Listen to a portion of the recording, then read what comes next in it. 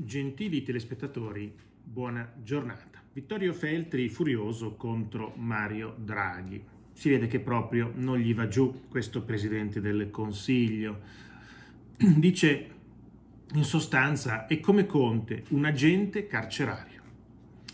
Quindi torna a prendersela con Mario Draghi, il Presidente del Consiglio, troppo simile a Giuseppe Conte nella gestione della pandemia, troppa poca discontinuità. Scelte che non piacciono al direttore di Libero. E così scrive su Twitter, prendendo di mira le nuove chiusure, il lockdown, l'eterno ritorno delle zone rosse. E così scrive: vi prego amici di aiutarmi a capire che differenza c'è nella sostanza tra Giuseppe Conte e Mario Draghi. Entrambi sono agenti carcerari, dice. A stretto giro di parole poi aggiunge: chiudere gli asili nido, una idiozia che neanche Conte avrebbe commesso. E poi un terzo tweet senza riferimenti precisi e che però appaiono piuttosto lampanti.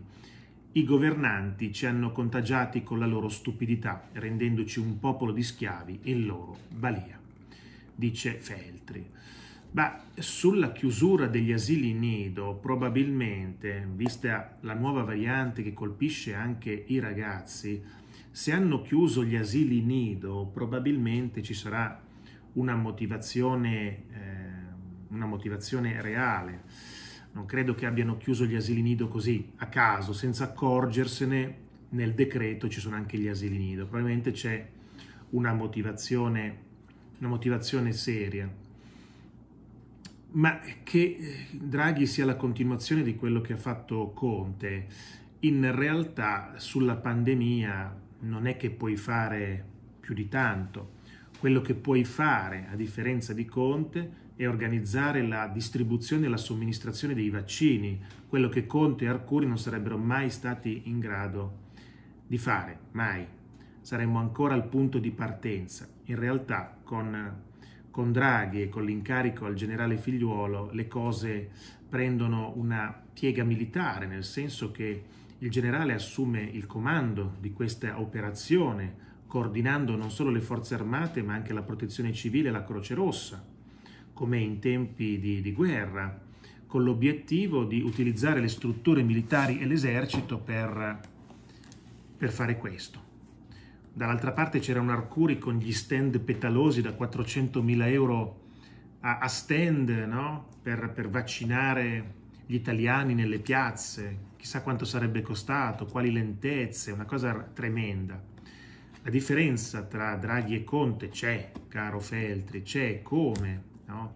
L'organizzazione militare per la distribuzione dei vaccini, come fatto negli Stati Uniti, dove c'è appunto le forze armate degli Stati Uniti si stanno occupando dei vaccini, non c'è altra soluzione, non ci puoi mettere un Arcuri statunitense a dire adesso fammi tu il piano vaccinale, non ha senso. Quindi la mossa di Draghi è assolutamente perfetta e corretta.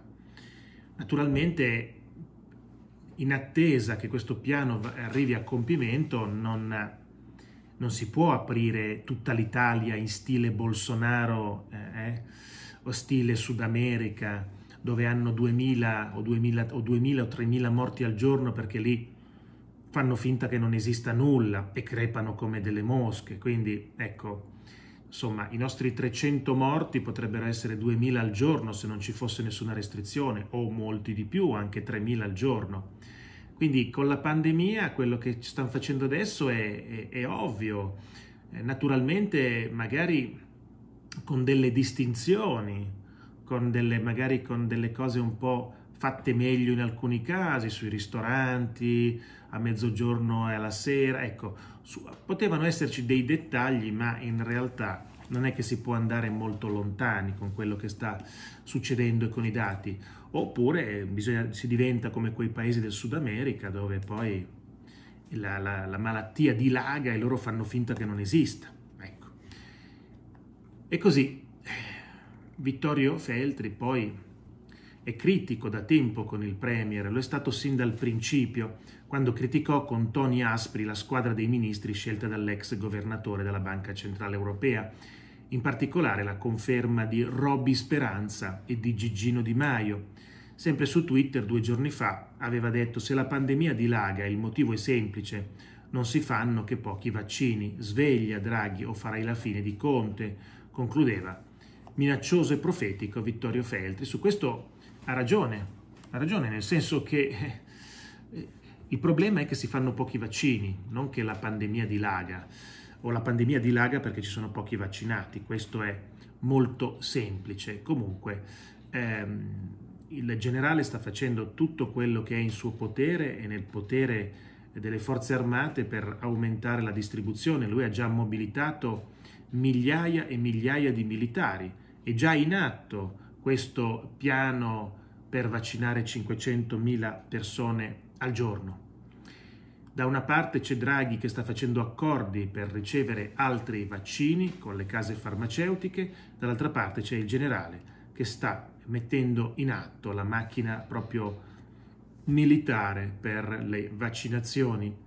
È così che è giusto. Ci sarebbe da mettersi le mani ai capelli se ci fosse ancora Conte. In parte sarà la continuità di Conte, Draghi, ma è ovvio.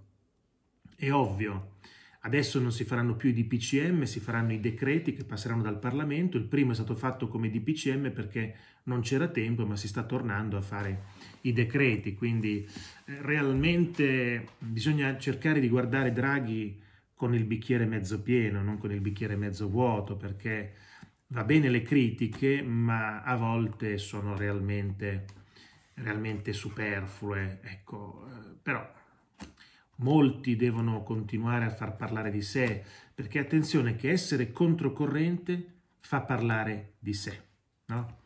La Lucarelli e altri, andando scansi, dicendo le cose contro l'opinione pubblica, si hanno i titoli sui giornali, si parla di loro. Questo molti che lo fanno lo sanno perfettamente, no?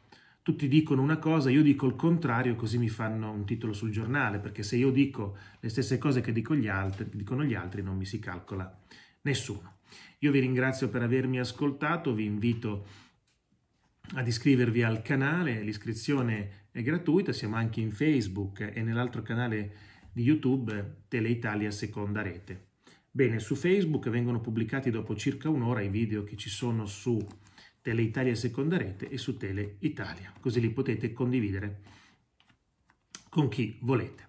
Grazie nuovamente per avermi ascoltato e vi auguro buon proseguimento di giornata. Se volete, tra una ventina di minuti ci sarà disponibile un altro video qui sul canale. Arrivederci.